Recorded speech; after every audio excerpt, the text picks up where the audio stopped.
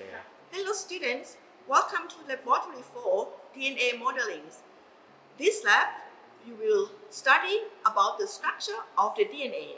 So, for the objective of this lab, as I said so, you will understand the structure of the DNA. As we know that all living things are made of the cells, but what makes each one unique?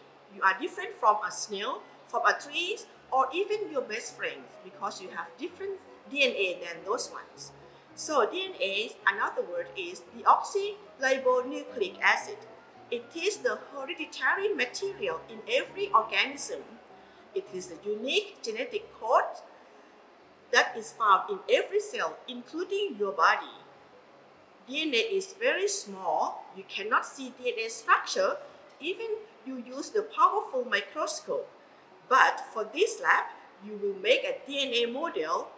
In this activity, for understanding of the DNA structure, please study about the DNA structure in your laboratory instruction books along with the making the DNA model. So before you start to make the DNA model, you should know some brief information about the DNA structure. DNA is the polymer made up of the subunits called nucleotides. Okay, and when you see the picture here, this is the picture of the nucleotides. The nucleotides are made of three different components: the deoxyribose sugar, the phosphate group, and the nitrogenous base. Okay, and there are 4 different bases in nucleotides, and these are cytosine, adenine, thymine, and guanine. Okay, and nucleotides are joined with the phosphodiester bonds for making DNA strand. The 2 DNA strands are held together by the hydrogen bonds between the bases on adjacent strands. Adenine always pairs with the thymines by using 2 bonds or double bonds, and guanine always pairs with the cytosines by using triple bonds. Okay. This picture shows the structure of the DNAs. Then, as you can see that DNA has the helical structures. The helical structures of DNA is formed after joining of the 2 strands in the form of the antiparallel. Now let's see how you can make a DNA model. First, cut out 30 pieces of the DNA model. Here is the example of a piece of a DNA model. This side is a nucleotide from one strand, and this side is a nucleotide from another strand. They are held together with hydrogen bond. Each nucleotide is composed of deoxyribose sugar, a phosphate group, and a nitrogenous base. A piece of model can be divided into 5 different parts: part 1, part 2, part 3, part 4, and the middle part, which is part 5. For the first step, you cut along the dashed line over the sugar part and fold it up.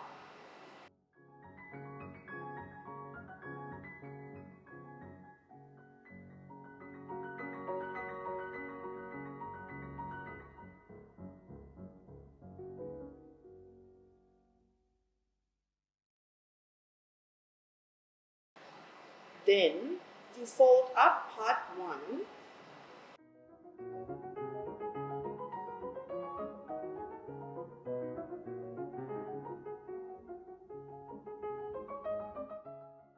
Then for part 2, you fold down.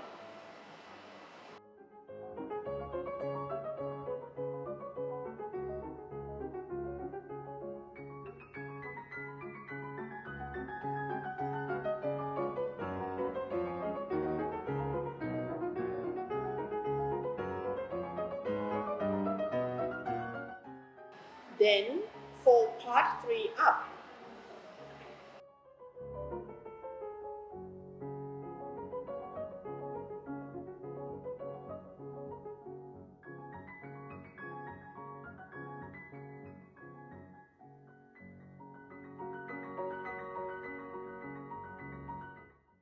And then fold part 4 down.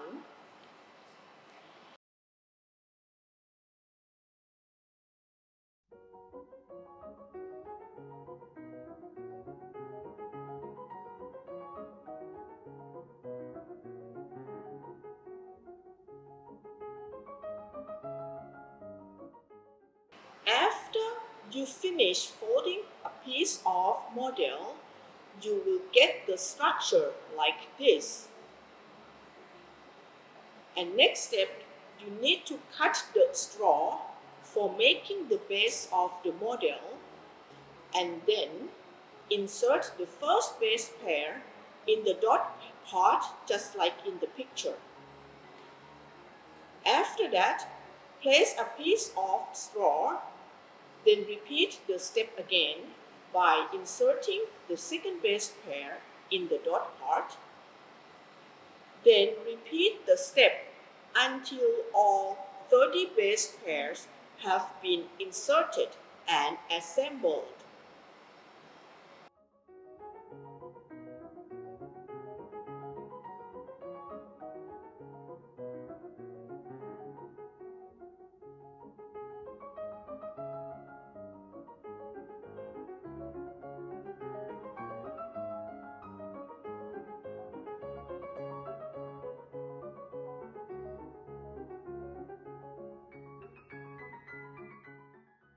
Then glue the 5' of the lower part to the 3' of the upper part at the same side.